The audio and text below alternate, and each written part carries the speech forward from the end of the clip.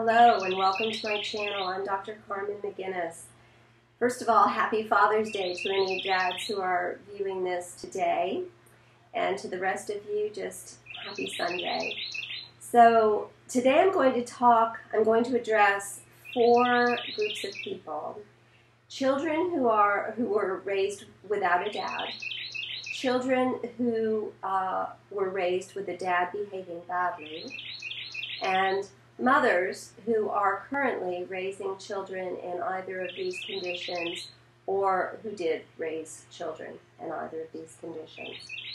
So the 3 things that I'm going to talk about that are important to those 4 groups of people are the importance of what we say to our children about their fathers, the importance of how we recover when what we said about our children's father went horribly wrong. And I'm going to talk a little bit about rewriting one's personal narrative. So I have no further script than that today, so I can look directly into the camera and speak directly to you. So being raised without a dad is obviously not perhaps the ideal situation, but it does happen. Being raised with a dad behaving badly, sometimes that's a little bit more ideal, sometimes it's worse, as I'm sure many of you moms have already decided. And raising those 2 sets of children under either of those conditions can be tremendously difficult when you're mom. So first of all, to discuss the importance of what we say to our children about their fathers. I want to give you an example. I want to give you one example, but first I'm going to just explain that how very important it is that we understand that everything we say to our children about their fathers is taken to be about them, about the child themselves, not necessarily about the father. Because as children, and this may vary a little bit with developmental age, it's taken from the age at which your child is developmentally, and it's important to understand that your child may be younger than his years developmentally if there have been challenges. It's taken developmentally, and it's taken as if it's being said about the child, as if the child is somehow responsible for this situation. So I'm going to give you 2 different examples. The first one is personal. As you know, those of you who subscribe to my channel, or you may often know, I like to use myself as an example frequently. Psychologists do this. It's part of the bonding process. And it's just part of being human, and it's what we know about as well. So an experience from my own childhood. When I was 13, 14 years old, I learned from my mother that my father had been cheating on her. Well, guess what? I really didn't need to know that. She was trying to deflect blame for her low affect, her lack of attentiveness to my social needs, because really at that point, it's mostly what we get from mom is social, emotional care and ongoing love. So she said, I'm so sorry, but your father and I are going through this terrible time, and things are just really hard right now. And I took that quite personally. I took that as if Dad was somehow cheating on me. I took it as if I was being betrayed in some way. And I'm quite sure that my mom didn't intend me to feel it that way. She wasn't that kind of a mother. Another mother might have done, but she didn't. If anything, she probably would have tried to have avoided me feeling that way. But that's how I felt. Some of that might have been the developmental age. I was at an age where I was starting to think about how I related to men my age, and maybe a little older. And to take this just a step further, about 1.5 years later, when my dad and I were having troubles, as you can well imagine, he told me a story about how my mother had cheated on him before I was even born. So the effect of that was that I felt, because it didn't really have anything to do with me at all, it wasn't currently happening, it was a very old story, but I felt almost like betrayed, like, well, what does that mean about who I am? If I was raised by somebody who did a thing like that, and I haven't known about it all these years, am I even able to read people? I mean, how could I not have seen that one coming? So that example hopefully really gives you an idea of how the specific words that we use with our children can be perceived from their perspective, which has nothing to do with what the words actually meant. And I also want to point out that in both cases, my parents were really trying to deflect blame from themselves. So, so that's one example, personal one. Here's another one, and this is kind of an amalgamation of 3 clients, 2 that I currently have and 1 that I had not long ago. And these are children all in their, from about 9 to 14, 15 years old, whose parents have recently mothers have recently felt that they had to tell them about dad. They felt pressured by the child. And certainly I can understand how that happens. We do get pressured by our children. Mine pressure me all the time. So when you're put in a posture where when you're directly asked, why can't I see my father? This has to be about you because you're the one that lets me see anybody I see. So where did you go wrong, Mom, that you feel that I can't see Dad? So then you start explaining things to the child. So this is the amalgamation part.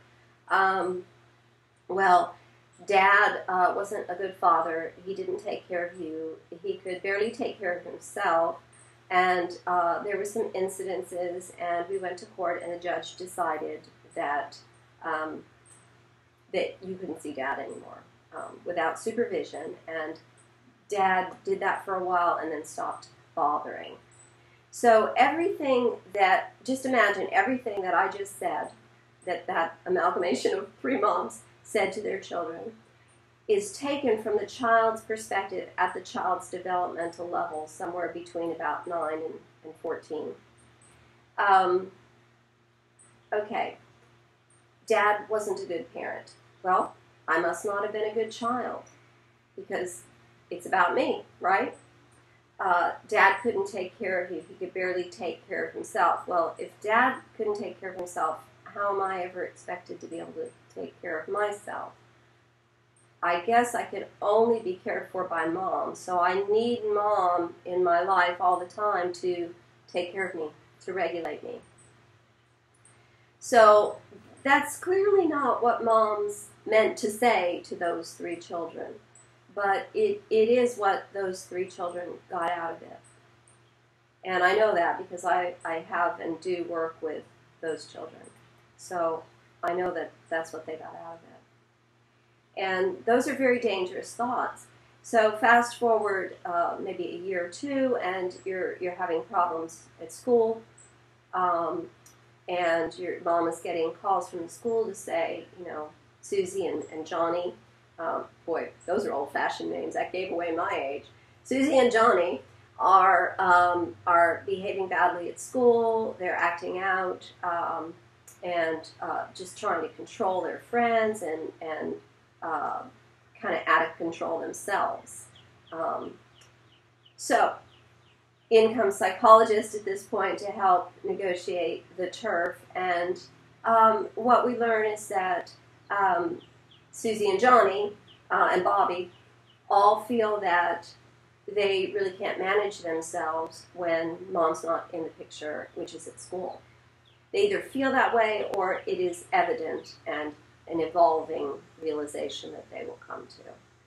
So these are not good things for children to feel. At that age, we want children to be exploring the environment with Mom and or Dad as a safe haven and those are attachment theory words, to help them negotiate the world, to help them figure out what happened at school and what it might mean about me, as needed, not on a phone call from the principal basis. So those are very bad things, and that's where we get into sort of how do we recover. So how we recover from that situation, which has clearly gone horribly wrong, is we either get a psychologist such as myself who's qualified and trained to work with attachment type issues, and rewriting personal narratives, which is what I'll get to next, or a life coach who's had really quite a bit of training in that. Life coaches that are watching, I do not recommend that you take a case like that unless you really have had that training. If you refer it out to someone who has. And we start to negotiate what's going on. So doing that involves several things. First of all, it might involve having the children start to rewrite their personal narrative, which I will get to in just a moment. And it also involves probably working with mom, and if it's a dad who had a wife behaving badly, working with dad, because we don't want that parent to come into the recovery process with a bunch of guilt about how they managed it, and sometimes even very old guilt about, well, maybe I shouldn't have got divorced, maybe I should have just maintained the family and dealt with it as best I could. So those are two things that might be happening simultaneously. Now, getting to the child rewriting their personal narrative. Okay, let's talk about one of the children who pushed the parent to tell him what specifically had happened, what dad had done that was unsafe, and it was that your father left you in his apartment with set rat traps, with rat poison and set traps that clearly could crush a young child's fingers or toes. And Dad crashed out, had too much to drink, and left you there watching Dora the Explorer or whatever on TV. And you weren't safe, and I found out about it, and the court said that they agreed, Dad couldn't see you anymore. So when we start rewriting that personal narrative, what starts to come out is the old narrative that the child had. What starts to come out in the new narrative is some of the things that Mom actually said to him, which is that he was in a child swing, not on the floor with the rat traps and the rat poison, and that Dad was on the couch asleep, not in the bedroom or God knows where asleep, but on the couch right behind you and Dora the Explorer. So that's a very different scenario. And clearly it might not have made any difference to the court, because the court probably knew other things, like maybe Dad had a DUI or something like that. I don't know. I'm not a lawyer. I'm not a judge. I don't go there. But to the child, the difference that it made was this. And these are two different children's words, a girl and a boy. So my father did keep me safe, at least in that situation. I was in a playpen. I was in a child's swing, and he was in the room. Whole different thing. And it becomes part of the narrative. And the narrative starts to change as to what that means about me. I'm worthy of being kept safe. I'm not a throwaway. And I can keep myself safe. Starts to come out too, which is, I don't need Mom every moment with me to be kept safe. So these are very important distinctions. So that's sort of rewriting that narrative. As far as with an older child, in my own example, yes, I did ultimately recover from with my parents about our various discussions. But it was years later. With my dad, it was when I was about 18. With my mom, it was actually later than that. We recovered by talking it through and by me pointing out some of my narrative changes about it, and me doing a lot of journaling work and coming to understand that the fact that mom cheated doesn't mean that I can't judge people.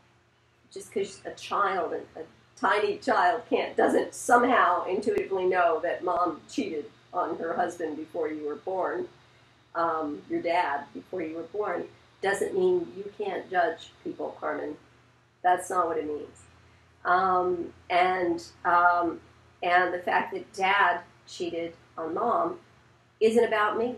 It wasn't a betrayal against me. But the fact that I realized in my personal narrative, my rewriting of my personal narrative, that I might have felt that way. I might have felt betrayed. And in adult relationships, repeated that betrayal over and over and over again. Happily stepped into vulnerable relationships because I felt like, well, I managed dad. I can sure manage this guy. Rewriting my personal narrative helped me move through those challenges. So I highly recommend rewriting personal narrative. And I'm going to, right here in the video, put up a link to another video I did on rewriting your personal narrative, because it doesn't always require a psychologist or a life coach. It is work that we can do on our own as adults. But when you're working with children, I think it's important to get professional help. And it's important that mom not try to write the child's personal narrative for them. So that's pretty much what I wanted to talk about today. This is getting a little longer than I had expected. I'm not used to jumping in without a script.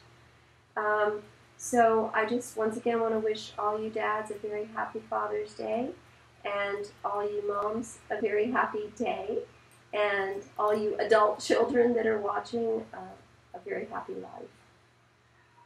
See you soon.